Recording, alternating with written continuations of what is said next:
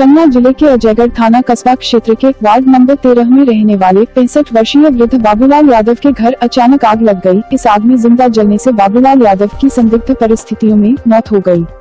हालांकि fire brigade की मदद से मकान में लगी आग बुझाई गई। तब जाकर पता चला कि घर में 65 वर्षीय वृद्ध बाबूलाल की जली हुई लाश पड़ी हुई है। अजयगढ़ थाना कस्बा क्षेत्र पुलिस मामले की जाँच में जुटी है। पन्ना से राकेश पाठक की रिपोर्ट।